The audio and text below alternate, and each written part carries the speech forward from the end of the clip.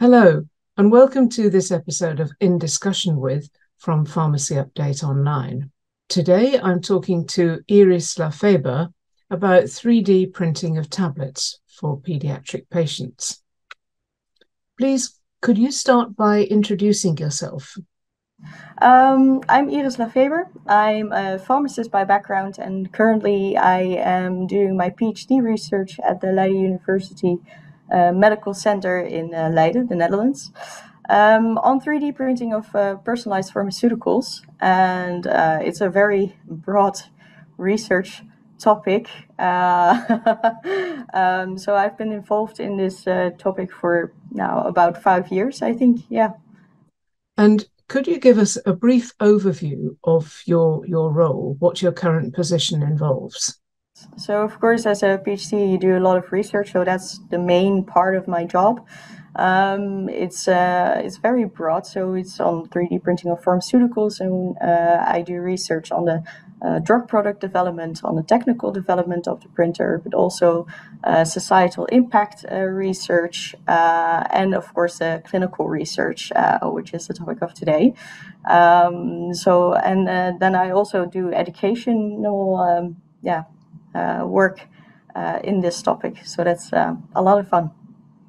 Now, you gave a presentation at the JERPAC Congress this year entitled Determination of the Bioequivalence of 3D Printed Tablets for Pediatric Use. And I want to ask you more about this project. But first, could you tell us in simple terms, what is 3D printing and how can it be applied to medicines? So 3D printing is building a prototype basically from from a computer model.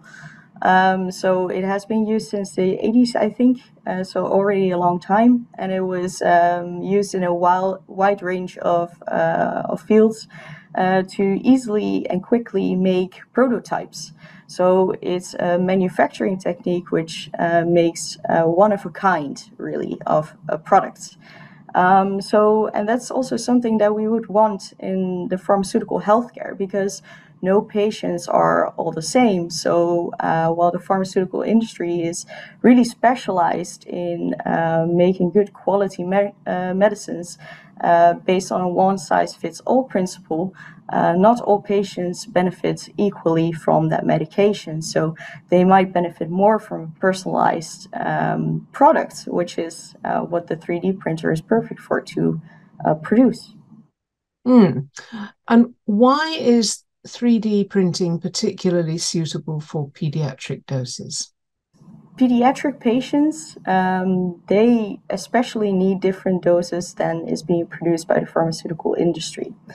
So, for instance, the pharmaceutical industry, they typically make tablets, which can be too large for the pediatric patients to swallow. They can have the wrong dose. At this point, pharmacists struggle to get the right medication to the pediatric population. So they compound a lot of medication at the moment. But that's also very laborious and time intensive. So that's why 3D printing could be especially suitable for pediatric doses, because it can produce the correct dose for pediatric patients without the extra labor that is needed when compounding, for instance, an oral solution.